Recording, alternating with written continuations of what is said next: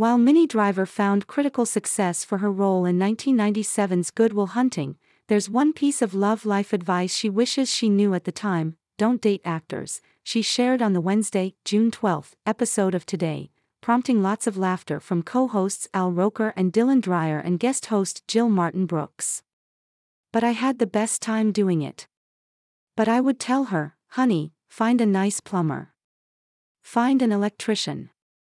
Find someone who just wants to stay home and support you. Driver, 54, famously dated Matt Damon after starring as love interests in Good Will Hunting, but Damon, now 53, announced he was single during a 1998 talk show interview.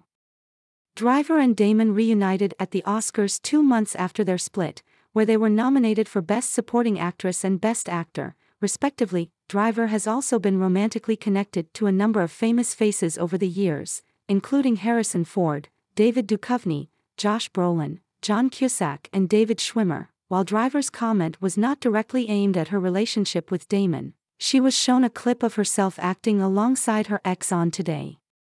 "Oh, bless her sweet heart. I love her so much," she said of her younger self. "I wish she knew all of the stuff I know now." Driver went on to note that despite her and Damon's messy breakup, she had only loved looking back at the film they made together. "It was the most extraordinary moment in my life," she explained.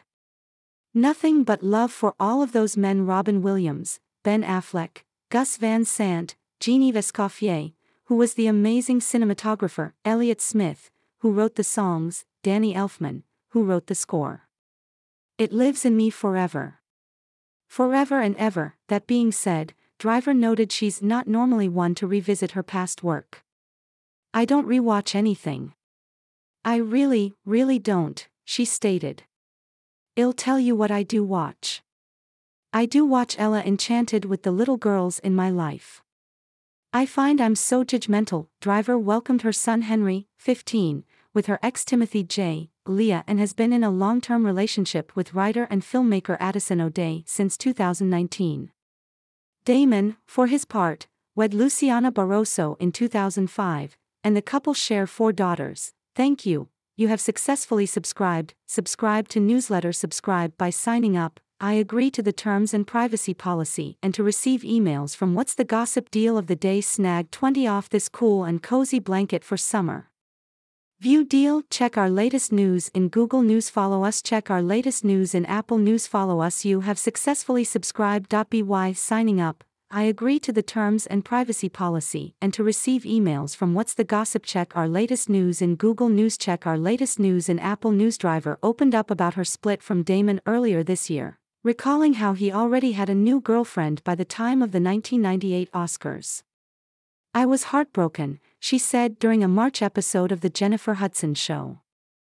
"But anyone who's been heartbroken can understand the last thing you want is everybody having a window in on that." Driver also said she wishes she could have told her former self, "Honey, it's cool.